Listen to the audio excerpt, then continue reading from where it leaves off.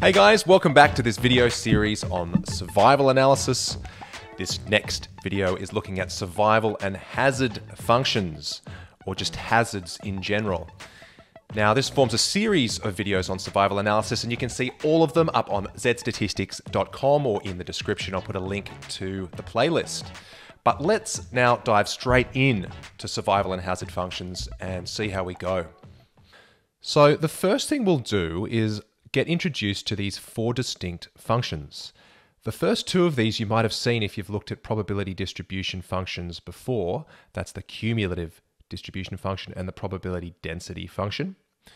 And then we'll look at survival and hazard functions and see how they all interrelate. Now, after that, we'll actually learn how to interpret the hazard function, or the value from the hazard function. We'll then learn about the cumulative hazard function. And finally, we'll look at the calculus behind the scenes. And I'll show you some examples of real-world survival and hazard functions, beyond the sort of simplistic ones that I introduced right at the very beginning. So before diving into those four functions, let's just remember from the previous video, we've already seen a survival curve before. Now this looks a bit more like a staircase than a curve, but that is what might be called a survival curve from a Kaplan-Meier estimator. But it's basically like a bespoke survival curve reflecting the underlying data itself. What we're going to do in this video is actually find out ways of creating a survival function that is a smooth curve and better reflects the true nature of survival as time progresses. So here we go. Let's see if we can do that with this very simple example. I've said here that people diagnosed with some disease, let's just call that disease X, they die uniformly within a 5-year window of diagnosis. So this is probably quite unrealistic, but again, it'll help us understand the relationships between these variables. So firstly, let's take the cumulative distribution function represented by capital F with t in brackets, the time being in brackets. Now, if people are dying uniformly within 5 years of diagnosis, it means that everyone dies within 5 years, but say 20% of people are dying each year after diagnosis. So after 1 year, 20% of people have died. That's 0.2 on the y-axis here. After 2 years, it's 0.4, etc., etc. Now, the important thing about the cumulative distribution function is that it starts at 0 and finishes at 1 or 100%. So 100% of people have died after 5 years, which again is unlikely to be the case with any disease, but hey, it's going to help us figure out these relationships. The probability density function is actually the gradient of the cumulative distribution function. Now, because this is a particularly simplified example, you can see we have a constant gradient so that the probability density function is in fact uniform. We're going to be changing that up a little bit later in the video. And so to find the proportion of people that are dying within, say, 1, 2, or 3 years, we just find the area under this curve. So you can see that the area from 0 to 1 under this curve is going to be 0.2. The area from, say, 0 to 3 under this curve is going to be 0.6. That would be that area of that rectangle underneath that curve from 0 to 3, meaning that 60% of people have died within 3 years of being diagnosed with this disease. Of course, the area under the probability density function has to sum to 1 for the same reason that the cumulative distribution function finishes with a y value of 1, because 100% of people have died by the 5 years of this example. So now we get to the survival function. And all that is it's almost like the reverse of the cumulative distribution function. So the cumulative distribution function shows us what proportion of people have died at a certain number of years from the diagnosis. So say at 2 years after diagnosis, 40% of people, that's 0.4, have died. The survival function tells us how many people have survived. So at the very beginning, there's 100% of people that have survived at the exact time of diagnosis, because we presume we're not diagnosing dead people. And after 2 years, you can see that the survival function gives us 0.6. So that means 60% of people have survived after 2 years. 40% of people have died, 60% of people have survived. So it is in fact just 1 minus the cumulative distribution function. Now the hazard function is probably the most interesting one. And to understand it, we have to take a look back at the survival function. And let's just say we've just been diagnosed with this disease. If I asked you, what's the probability that you will die within 1 year? You'd probably tell me that it's going to be 20%, because 20% of people die within that first year. And you'd be correct. But let's say now I've actually survived 3 years already. If I've survived 3 years already and I asked you that question, what's the probability of you dying within 1 year? Hopefully you can see it's actually going to be 50%, because there's only 40% of people left at this point. And if everyone dies within 5 years of diagnosis, it looks like half of those people alive at 3 years will have died by 4 years. That kind of means that your risk of death, or hazard, is actually increasing the longer you survive. And that's what the hazard function is actually mapping out. If you're still alive at 4 years and 11 months, by virtue of this model that we've created here, you are unfortunately destined to die in that last month, right? So the hazard's going to be extremely large for you as you get closer to 5 years. So there is a conditionality to this hazard function. It's conditional on having survived up until that point. So the way we calculate the hazard is simple enough. It's the probability density function divided by the survival function. So if we want to do a quick example, let's see if we can calculate the hazard at 3 years. So I'm just going to change the scale on this hazard function here. And you can see on the side now it's going from 0 to 1 as opposed to, I think I had 0 to 8 before. At time 3, the probability density function is 0.2.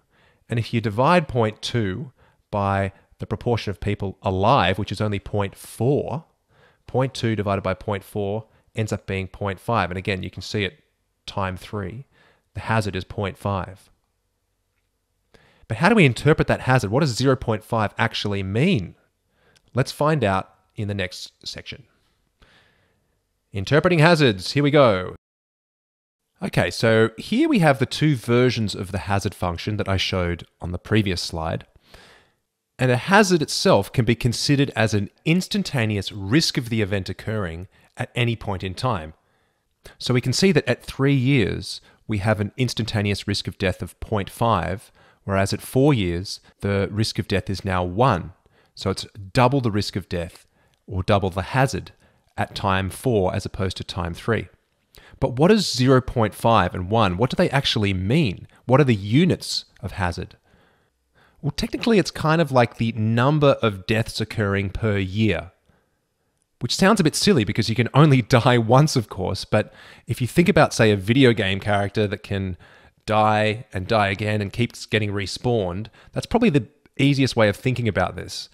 So it's a bit of a fiction, but at the same time, it does indicate to us that, for all the people that have reached 3 years post-diagnosis, they're now dying at a rate of 0.5 deaths per year. And if you continue it along, you can see that, say, after 4.5 years, it looks like we're at 2 deaths per year, which again sounds a bit silly from an individual's perspective, but we're considering it to be the rate of death or the risk of death at any given point. And you can see that it goes up to very high values as we get closer to 5 years. And it'll actually be an asymptote there for this example because, again, it's a silly example, but everyone dies after 5 years in this one. So the hazard has to increase to infinity at that point. All right, so it's time to meet the final of our fabulous 5 functions, and that is the cumulative hazard function. So here we go. Here again is our hazard function going from 0 to 4. I've cut it off at 4 because it gets a bit hard to read beyond that. So the hazard at 0 is 0.2, 0.25 after 1 year, 0.33 approximately after 2 years, it's 0.5 at 3 years, etc., and 1 at 4 years. So what the cumulative hazard actually is the area underneath this curve from 0 up until a particular point. And that's represented in calculus terms as an integral from 0 to t of the hazard function. It's kind of measuring how the risk of death has accumulated as time continues. So at time 0, you've actually accumulated no hazard at that point. So your cumulative hazard at time 0 is 0. The cumulative hazard at time 1 is the area underneath the curve there, which is approximately 0.22. Now, it's only slightly different to the hazard at this point, but the cumulative hazard will change dramatically shortly. So after 2 years, it's the area under that curve again, which is 0.51, it seems. That's the total hazard that has accumulated from time 0 to time 2. It's not the current risk of death per year, which is 0.33, but it's essentially how many deaths have accumulated by that point.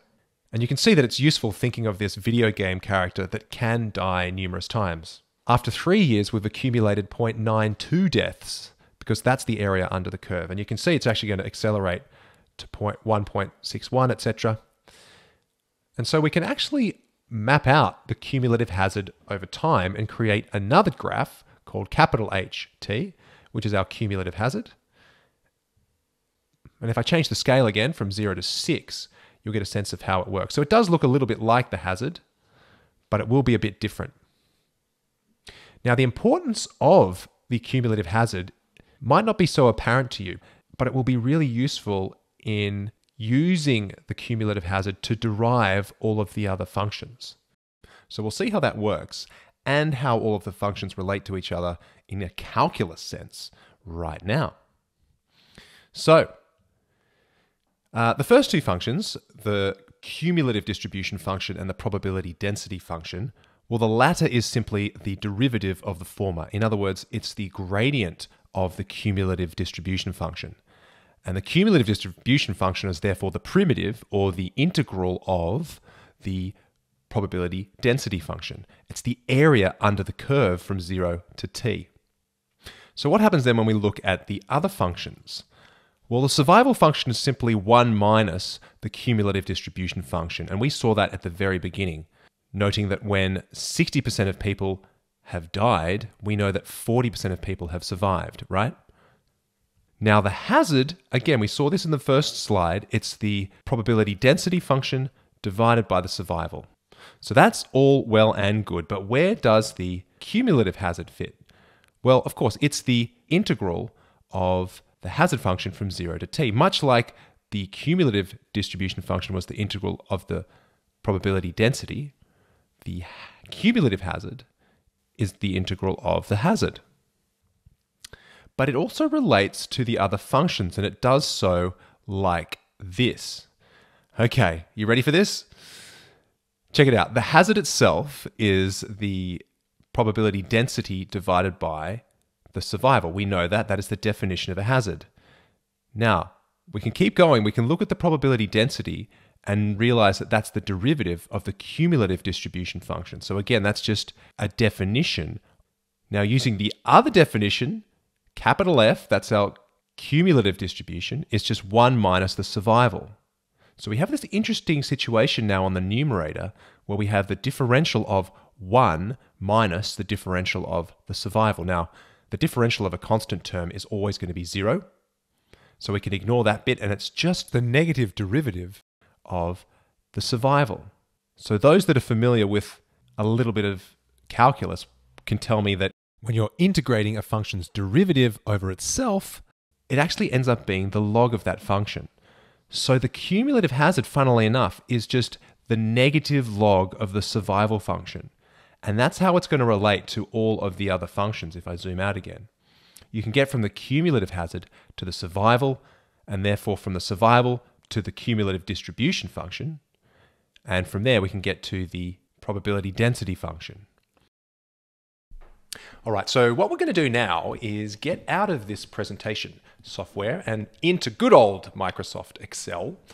And here we're going to look at 3 example hazard functions that I've put together, one based on the uniform probability density function. And that's the one we saw at the beginning of the video. It's just purely for display purposes only, really. That's not something that tends to be used in reality. So you can see here, you can edit the cell, and instead of having 0.2 as our probability density value, we can make it 0.1, and it changes all of the other graphs there. And you can see that the uniform probability density, well, the uniform function, when I described it as uniform, I was actually talking about the probability density function. That's what is uniform. And you can actually scroll down here, and you've got the formula for each of the 5 functions that we've created throughout this video. Now, you can also have a look at the exponential one down here, down at the tabs at the bottom. We can have a look at what an exponential probability density function looks like. And if we scroll down, we can see that for an exponential probability density function, we actually have a hazard which maintains the same value all the way along. So it gives you a constant hazard providing an exponential probability density function. Now, this is used quite a bit in reality, just because you actually get a lot more flexibility with the kinds of curves that you can create. So if I change this from 0.5 to say 0.2, you can see it becomes a bit more shallow in terms of the, well, shallow in terms of the probability density function. Our survival function also has a bit of a curve to it. And the higher I make that, well, you can play around. You can play around with those values. And again, you've got the formula at the bottom there for exponential. The final one I've got here is a Weibull probability density function. Now, this has a lot of applications and is used quite often in engineering because we get, again, more flexibility with the types of modeling we can do for our survival curves, our probability density functions, etc. Again, you've got the formula down there. So you actually have 2 different parameters of the Weibull function, and you can see them at play in the formula down here. So have a play around with those, and you can see we can get different types of distributions when we play around with these a little bit. Anyway, that's all up on zedstatistics.com. You can download this spreadsheet and edit it as you see fit, but hopefully that gives you a nice connection between all of those functions that we were looking at the beginning of the video. So that brings us to the end of this video. I hope you've enjoyed that. Again, all this is up on zedstatistics.com, plus a whole lot of other resources that you might enjoy. So check that out, do the liking, do the subscribing, you know what to do. That does help out the channel, and it allows me to make more videos if there are more people that show me that it's worth it. And if you really want to show your appreciation, then please consider clicking the Super Thanks button at the bottom of this video. It allows you to donate money to the channel, which I'll be giving completely away to an education-based charity. And you can check in the description of this video to see which charity I'm currently donating to. So thanks to these guys for doing just that, and you are helping educate someone less fortunate than you. All right, I'll catch you next time. Thanks, guys.